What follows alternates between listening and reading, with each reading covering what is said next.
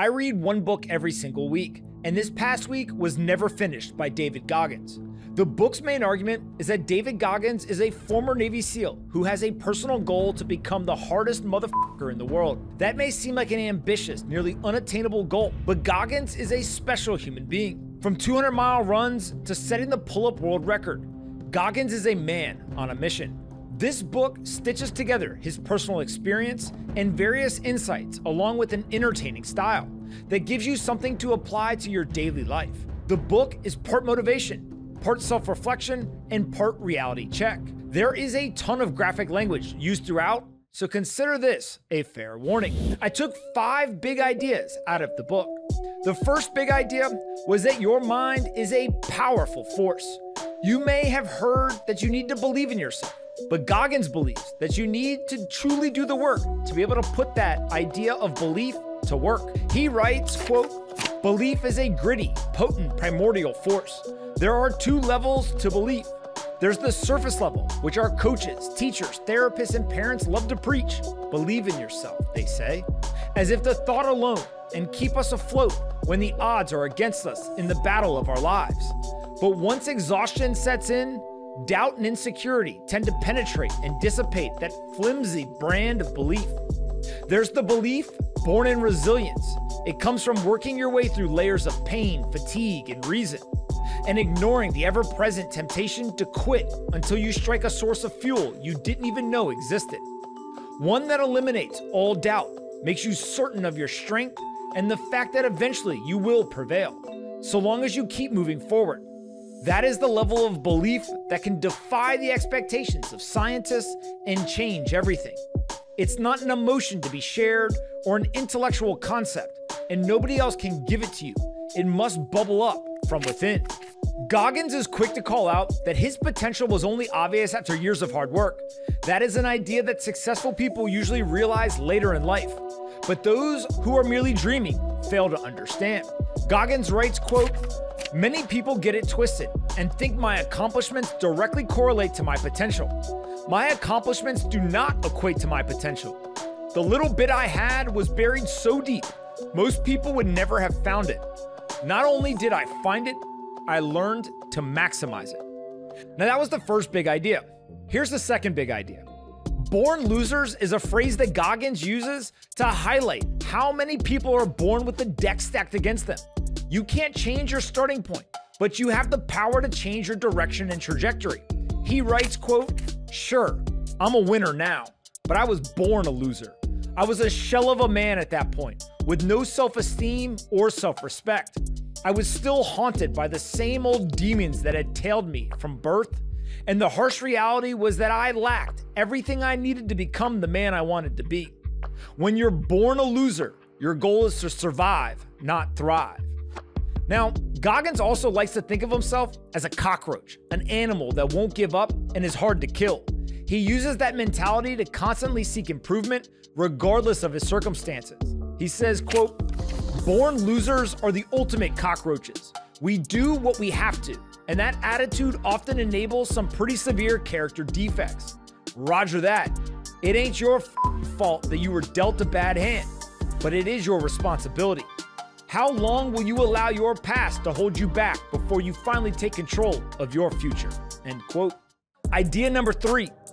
You can achieve your goals once you become comfortable knowing that it is okay to be different, or it is the right move to change what you're doing on a daily basis. Many of your friends or family will try to hold you back. Don't let them. Goggins writes, quote, "You cannot be afraid to disappoint people. You have to live the life you want to live. Sometimes that means being the motherfucker who can put the middle finger up to everyone in the room and be totally comfortable with that. Remember that no one will care about your problems as much as you. Your problems and your past aren't in anybody else's agenda. Not really.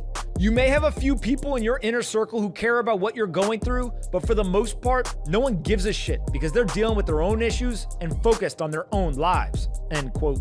Now, you need to know who is in your foxhole and be sure that you want them there.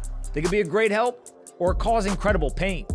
Goggins writes, quote, "In military speak, the foxhole is a fighting position.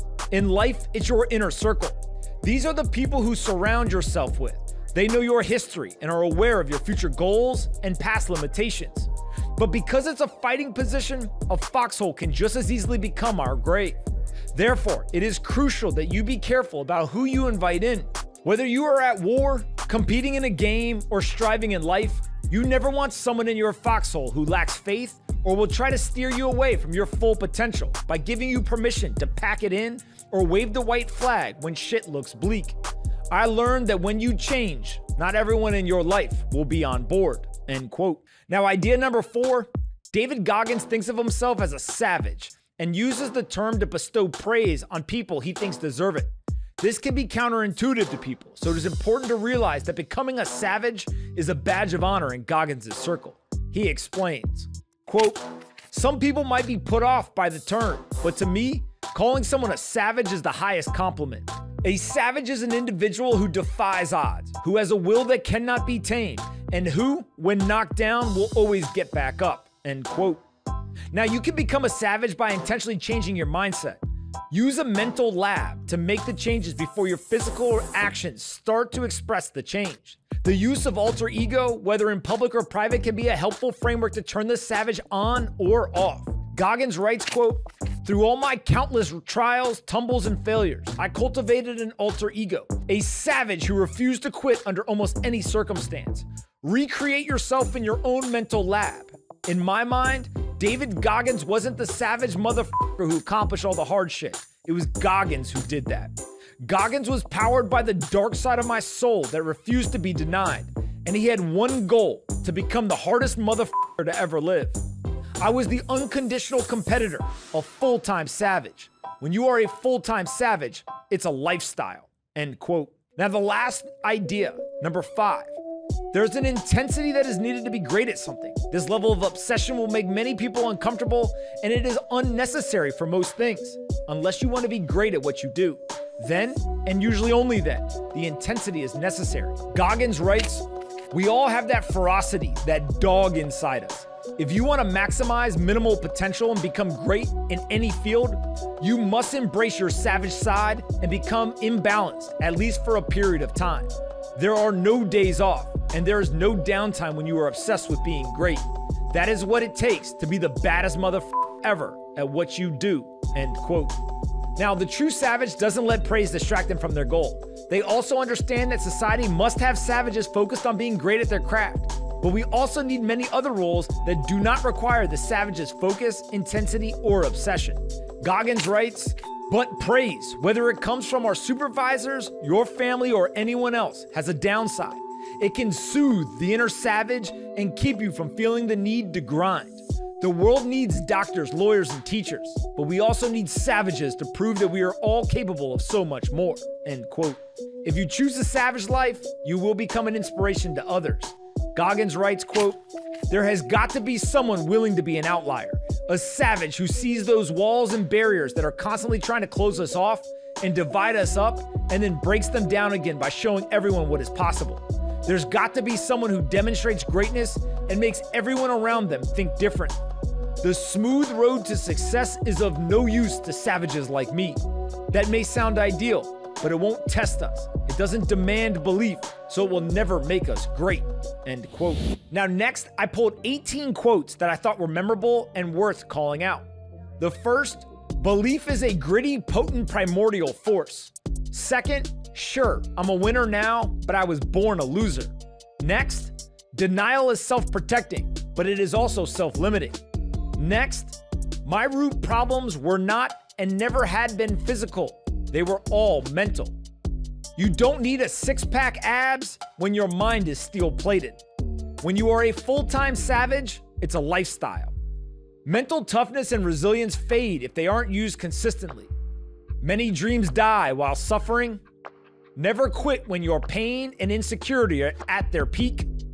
We all have that ferocity, that dog inside of us. Destruction always breeds creation. Life is not G-rated. We must prepare kids for the world as it is. Discipline is the great equalizer. Small minds and weak people kill big dreams. The only thing more infectious than a good attitude is a bad one. Self-leaders rarely rest. There are no prerequisites to becoming great. The valiant motherfucker is the person who faces long odds, yet continues to try. Now, after reading this book, I had some takeaways that I thought would be worth sharing. David Goggins is a special individual. If you have never heard him on a podcast, read his book, or seen social media clips of him running, then you may not know this. But if you have, you already know what he's all about. For those that have never encountered Goggins, you'll just have to trust me that he is the real deal. My first big takeaway from the book was how open and honest it was. Goggins talks at length about his horrible childhood, including breaking down the pros and cons of his mother, father, grandparents, and siblings. This level of authenticity can only come from someone who is very comfortable being themselves. It also serves as a good reminder that your problems could always be worse. My second big takeaway was how frequently Goggins would subject himself to physical pain in the form of ultramarathons, long bike rides, and other ridiculous tasks, but with an express purpose of hardening his mind. Our society has become complacent with a lack of mental toughness. It is hard to train that level of resilience and fortitude. Physical pain through competition is one time-tested path that continues to work today. My third big takeaway was the idea of David Goggins' alter ego. He highlights the difference between David Goggins and Goggins. Similarly, Kobe Bryant used to talk about his alter ego Black Mamba. This mental trick can help someone transform their actions by making them comfortable with attempting things that may otherwise scare them or seem insane. My fourth big takeaway was they don't make many of them like Goggins anymore. I consider myself a fairly tough guy who has been through different difficulties in life, but I, like so many of you, find comfort at times in the easy life. A simple comparison from my life would be a 21-year-old me deployed in Iraq versus the 34-year-old me who spends most of his time behind a computer. You don't have to seek out the most difficult life every day, all day long, but this book is a great reminder that we could all benefit from doing hard things every once in a while. And lastly, my final takeaway is that David Goggins is not attempting the impossible and documenting it on social media because it makes him feel good or he needs the likes. Instead, he is using the documentation process to inspire others to become the best versions of themselves. Goggins ends the book with the following, quote, "I never needed to be the hardest motherfucker in the world. That became a goal because I knew it would bring out my best self, which is what this fucked up world needs from all of us to evolve into the very best versions of ourselves. That's a moving target, and it isn't a one-time ask. It's a lifelong quest for more knowledge, for more courage, more humility, and more belief. Because when you summon the strength and discipline to live like that, the only thing limiting your horizons is you," end quote. That's a powerful view of the world. We can each improve our lives. We can do extraordinary things. Sometimes it starts with us simply believing it is possible. David Goggins changed his life. What would it take you to change yours? I hope you enjoyed this book review. Make sure you like the video and subscribe, and I'll see you all for the next one.